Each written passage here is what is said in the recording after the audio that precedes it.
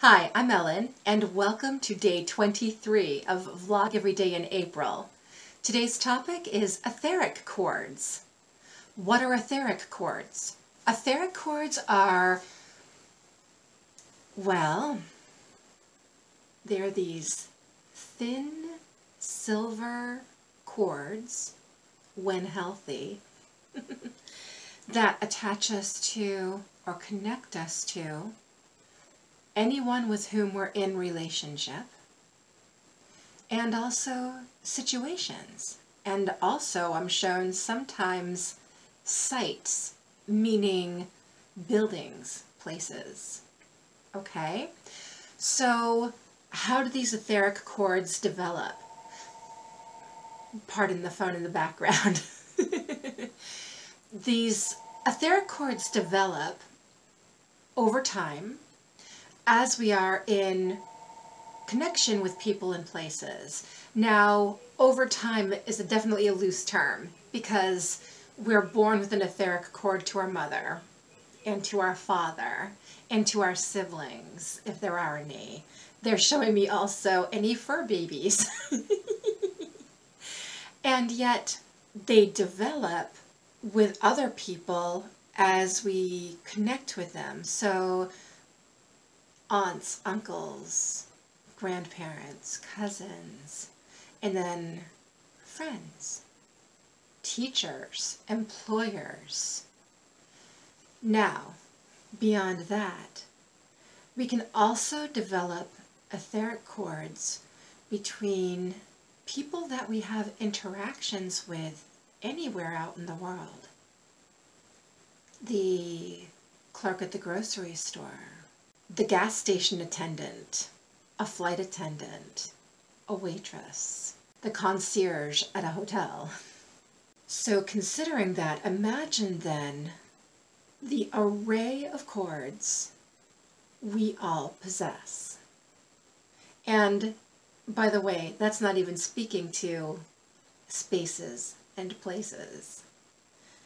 The homes in which we've lived, our favorite park, our favorite bench at the ocean. Oh, they're showing me actually even cars. So that's really interesting. Anything that we form an attachment to, we can create an etheric connection with. And while that makes sense and certainly is reasonable, it can happen that these healthy etheric chords that are formed when we make these connections can become unhealthy. That happens when a relationship breaks up. Let's say a girlfriend and boyfriend. So that relationship ends and it doesn't end well. That etheric cord is no longer a healthy cord because it's holding the energy that was last transmitted through it. Let's say we have an employer who is just awful. Same thing. Now, let's say that we have a run-in with someone we've never met before, and the interaction is not in our best interest. Unfortunately, there is an etheric cord created there too because of the interaction, and yet that one is basically born unhealthy. Okay? What do we do about that? What do we do about those etheric attachments that are actually creating disharmony? They need to be cut and or healed. So let's start with the cut part because that's a lot more simple, I guess. If it's obvious that an interaction has been pretty swift, even if it is profound, and isn't something that's going to continue, then cutting the cord is probably the way to go. There's no need to address healing it. There was nothing to heal. So the way the cord is cut is snip, snip. Yeah, I do this only because I work in a very shamanic way with energy work, and so employing tools. And yes, my hands can actually become etheric scissors. And so identifying where that cord comes in this case, I don't know what this is from, but I'm feeling a cord here on myself. And it's something that apparently I'm allowed to cut. So having identified that, I intentionally bring those scissors and then cut that cord. And now what I'm going to do is apply light there. So bringing source light through me and healing that wound, because it is in a sense a wound. Yeah, and so that feels like it's sealed. And then fully with intention and clairvoyantly, I envision that strand of etheric cord being evacuated from my energy field, and then my energy field being sealed where that etheric cord exited, so that it's effectively sealed away from me. It's no longer something I need. Now, let's say that it's a situation where there has been a long-term relationship that came to an end and it wasn't pretty. And in this case, just cutting that cord is unlikely to be wholly helpful. It will help in part, and yet at the same time, if there was a lot of anger or distrust, general disharmony in that relationship, before we go cutting that cord, we need to heal that energy. And that's shadow work. That's interior work. That is filling pages in a journal, talking to a therapist, whatever we need to do to get really clear about our part in the relationship. Make sure that we are at peace with the ending of that relationship. And that is the work that will heal the cord, at which point we can cut the cord. I feel like it's different with places, with inanimate objects like cars that we imbue with personalities. In that case, the car itself doesn't have sentient ways. The house doesn't have sentient ways either. Okay, I was making sure. Isn't that funny? I felt like I had to make sure.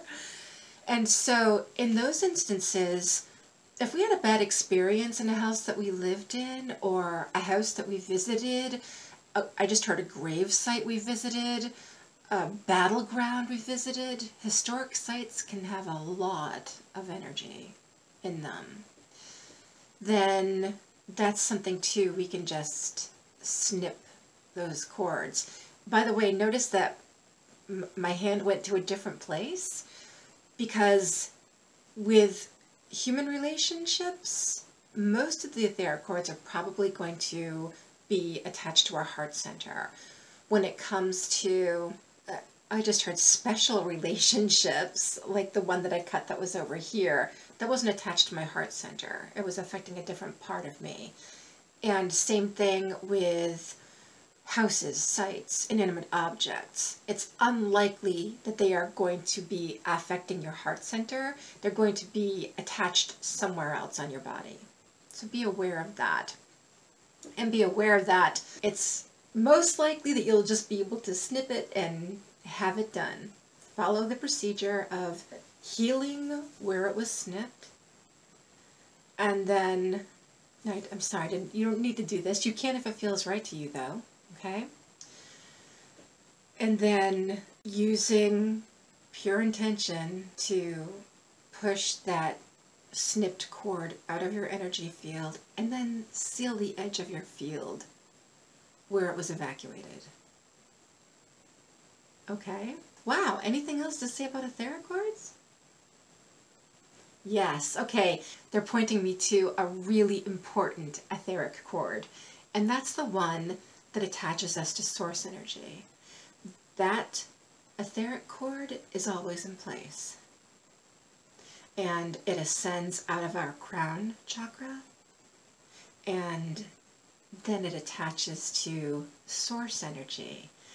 Now, when I made a video about grounding and shielding, the way I was shown source energy clairvoyantly was very cool. It looked like an enormous cloud, and the bottom of the cloud was silver from all the etheric cords attached to it.